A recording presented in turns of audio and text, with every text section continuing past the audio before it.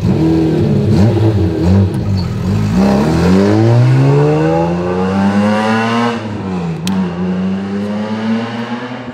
name is Joe Rodriguez, and this is Jack Deren, and this is the BMW 3.5 CSL that Jack and I built.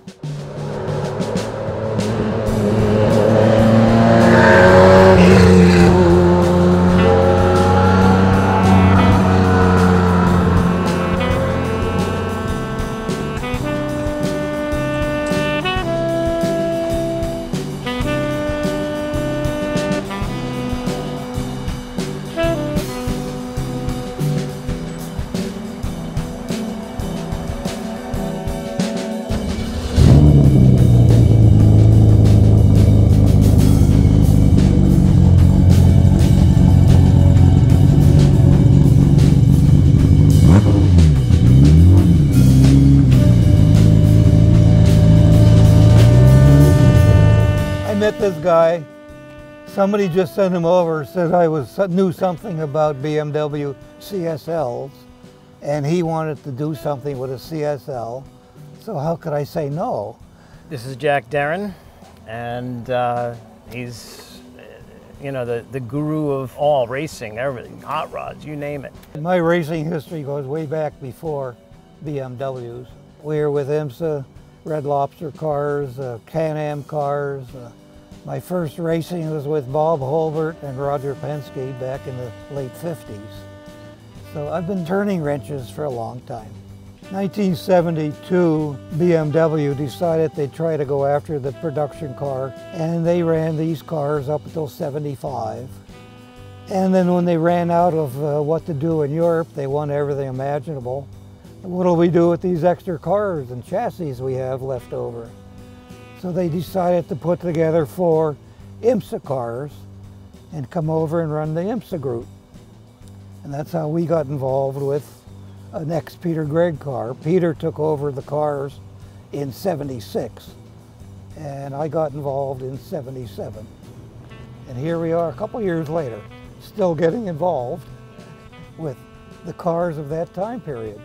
When I was a kid, I lived in Montvale, New Jersey, and I lived about a mile away from BMW of North America. So in the mid-70s, I'd get on my bike and I'd go and I would tell them I was doing a school project, and they would load me up with books and literature and posters and press kits, and you know, they were fantastic. They spent the time with me, and it really left an impression on me because there was a personal relationship there. Fast forward to the late 80s, early 90s, I got the idea of building a Group 5 CSL, but very specific. If BMW took a Group 5 car and turned it into a street car, fit and finish, it would be to a very high standard, and it would be well-mannered, and yet you could take it to the track if you wanted to and race the pants off of it. So we got together at a very early time in the car's life and in his life, and we started building this beautiful gem behind us. Basically a BMW CSL CS made into an L. He did most of the ordering. You got to do this, you got to do that, and if there's somebody to make it get done right, he's the man. That's our Joe Rodriguez.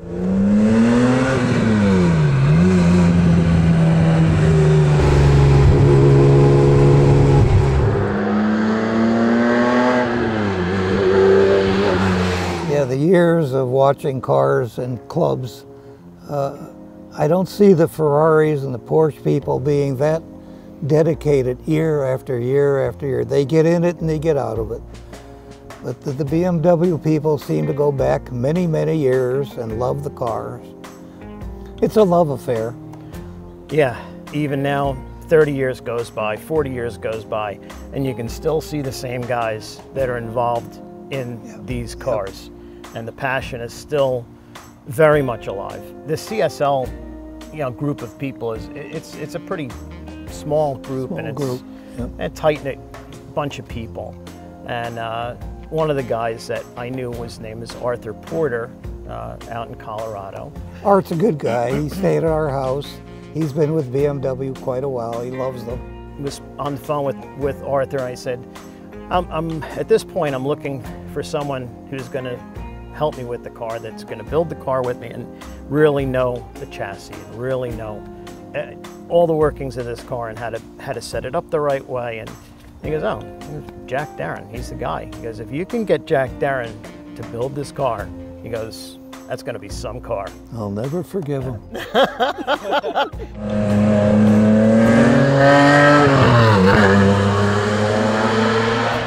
You know, back then they didn't have terms like resto mod or tribute car. None of those words existed.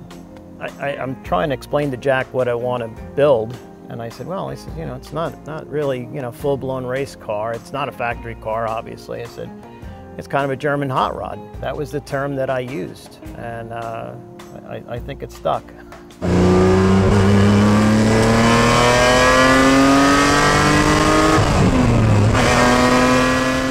This was before we even started to even build the car itself.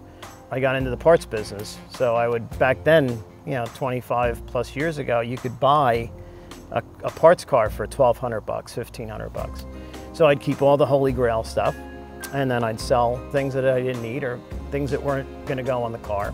And that's how I started to fund the project. It took me about 7 years just to compile parts. I would find parts cars in people's backyards and garages, buy them, drag them home, and just start parting them out. And you know, this is all pre-internet. So the only source that we had really was like the Roundel, from the BMW CCA, or Hemmings Motor News, things like that. So, and that's how it started. You know, I would just advertise, sell parts, and keep all the good stuff. Well, in the automotive game, it's basically what it is. There are a lot of BMW people that you have to bow when you say BMW, and if it's not the original and if you've changed anything on it, it's an insult to the designers, and well, that's not what racing's about.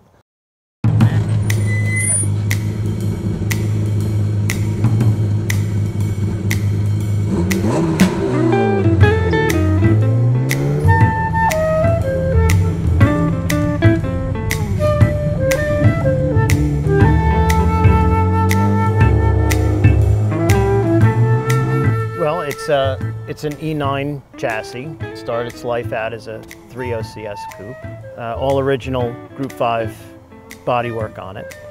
When I got into it, there were guys that were getting out of it.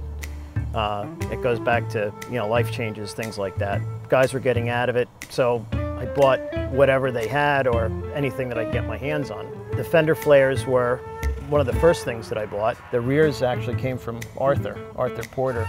The fronts, Marcus, I think Marcus Glarner out of Canada. So I mean, parts came from literally all over the world on the car.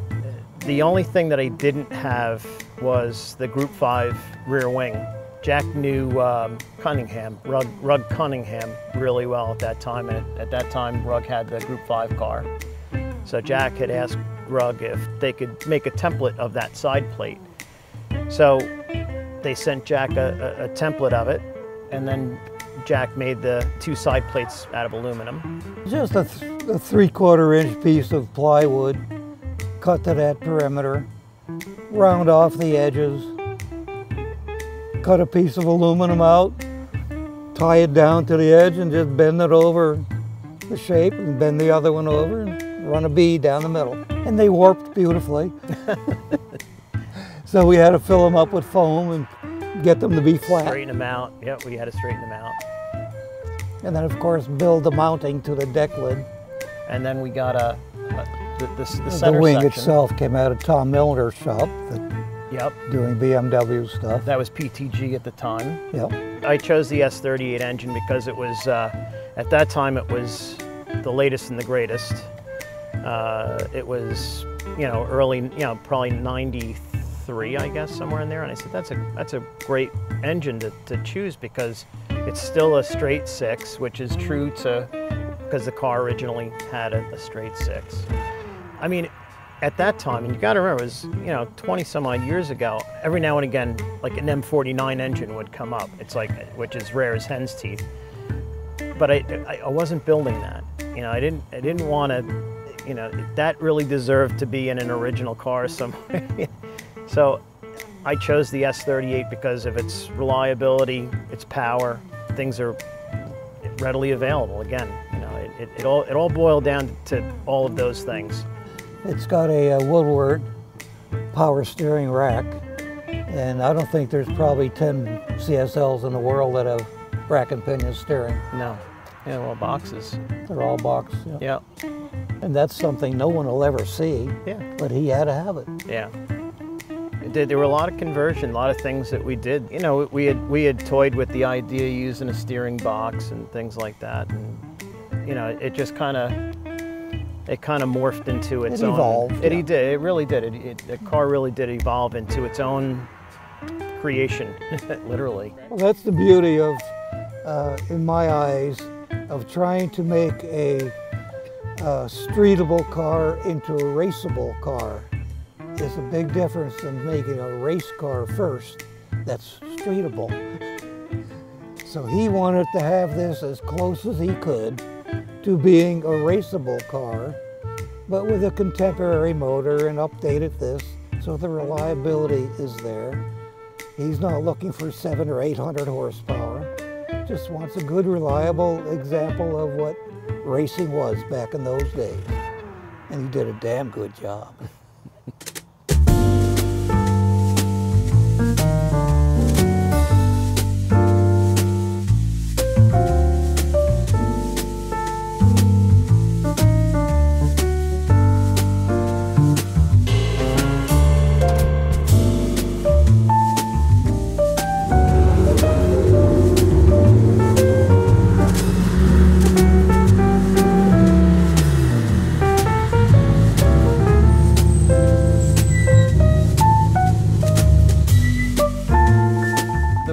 Are E55 center locks, BBS. You know, we had a pair, and basically we sent them. Come on now, you had to have the fine, small honeycomb of that center section.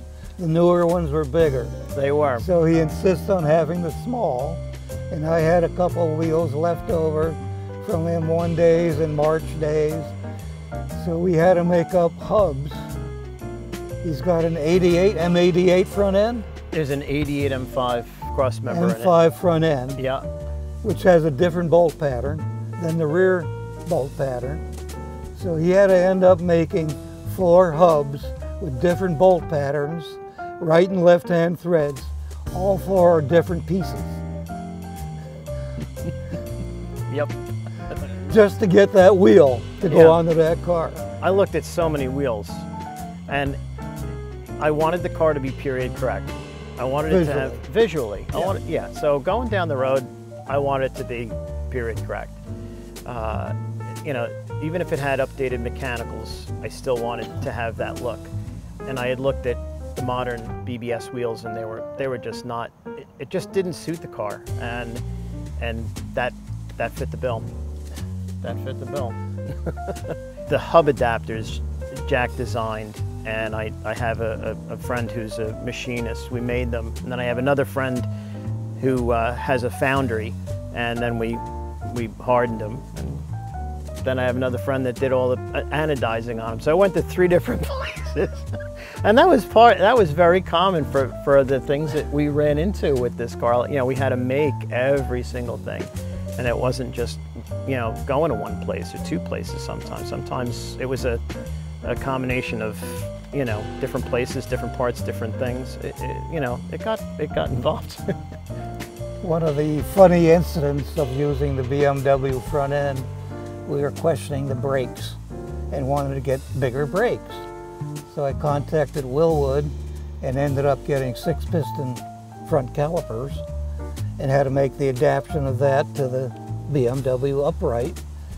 And in doing that, I was using a piece of 3/4 inch wood to make the little adapter shape and wear.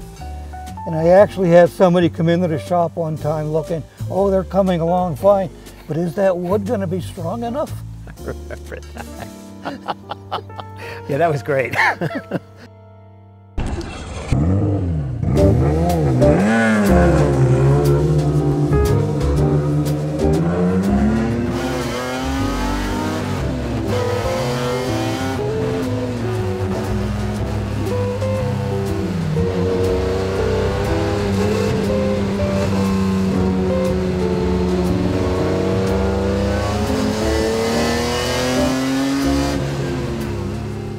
With race cars, I like to use the word accessibility because BMW and March, they built cars that want to go to half-hour races.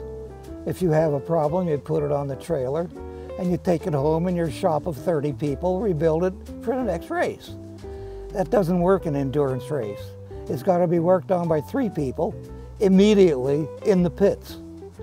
So my accessibility of everything is one of my guiding roles. Like I mentioned, you can take the engine, transmission, and rear headers out in one lump. You can't do that with a normal CSL. It's basically a unibodied car with a tube chassis in it. You know, the tubing comes through, ties into the shock towers in front and rear, into the trunk. And then, of course, the transmission tunnel, and it gets into where the dash mounts up. The dashboard, 2 juice buttons, fold out, and you can work on instruments. The windshield comes out in a matter of what, maybe a minute? Somewhere Take there. the windshield out. Yep. 4 clips. Because it all has to happen in the pits, Yep. rain or shine. I think that some cars that you work on, or some projects that you work on, it doesn't really matter what it is. They fight you, and they fight you, and they never stop fighting you until the end. And this car never did that. It was your goal. It was, but we You never gave up.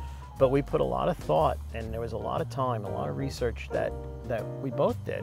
That a lot of phone calls, a lot of time. At one point, we called it the R&D CSL. Remember, Rodriguez Deren CSL and the Research and Development CSL.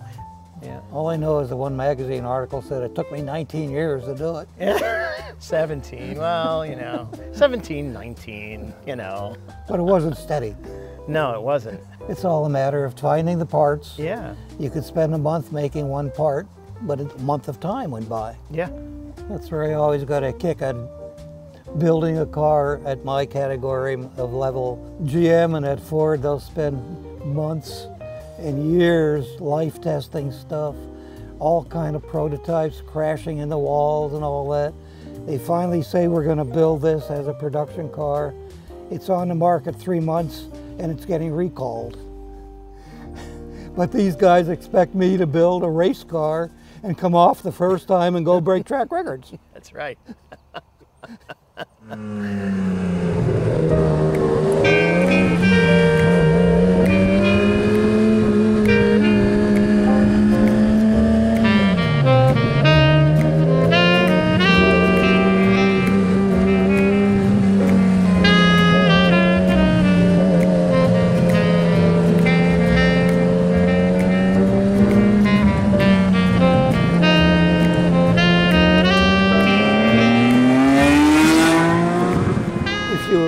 Going to worry about endurance racing, all those fenders will be on with Zeus buttons.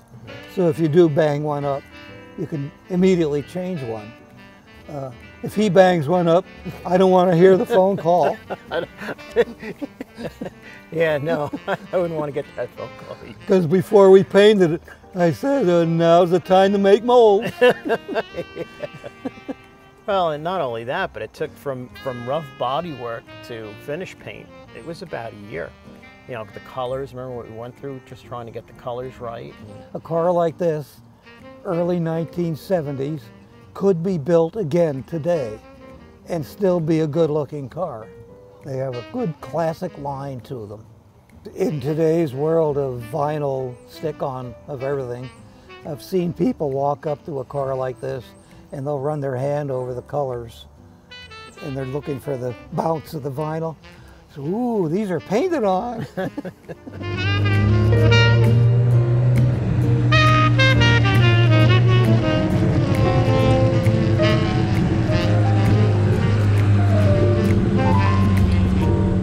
So you got to remember, when I was 10, 12 years old, I was into this. So it followed me, and fast forward to when I was in my late teens and early 20s, when I started to say, okay, this is the concept of what I want to build, and then following me through my 30s and 40s and now through my 50s. This car and I have been through a lot together. It really has followed me throughout the bulk of my life. I had owned other cars when I was in my 20s, it always came back to this car. You know, the reason that we're here today is to celebrate the 10th anniversary of the completion of the car. It was finished October 10th of 2009. It took Jack and I 10 years to build the car, and then 7 years to compile all the parts together. So 17 years in total. Every time I drive it, you know, I can listen to that thing, and every single sound that it's making, I know where it's coming from, what it's doing. Every gauge I can, you know, I'm always watching, you know, gauges and paying attention to what everything's doing. And then for a brief moment, I drop all that and plant it and go.